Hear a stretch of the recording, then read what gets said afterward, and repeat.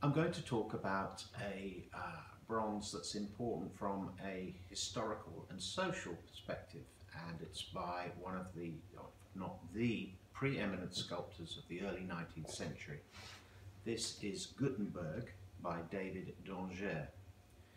David d'Angers was actually commissioned to sculpt the public monument to Gutenberg that stands in Strasbourg in the city centre, and that was unveiled in 1840.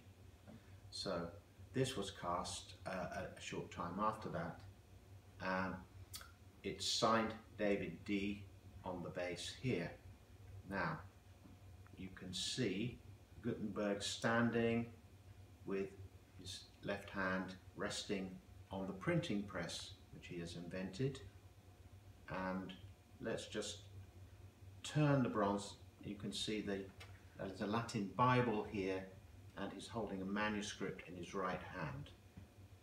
So you can see it's a very good cast, lots of very fine detail, and the Bible on the right at the base here is the Latin Bible, and Gutenberg himself is holding the manuscript with the inscription Et la lumière fut, and there was light, which is from Genesis, the first book of the Bible.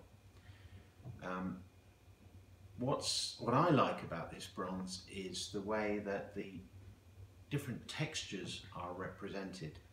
The metal of the printing press with this wonderful screw top here, and then you have the fur-lined gown that Gutenberg is wearing, and the fur-trimmed hat, and then you have the paper, the parchment, and the Bible, and of course this wonderful luxurious beard.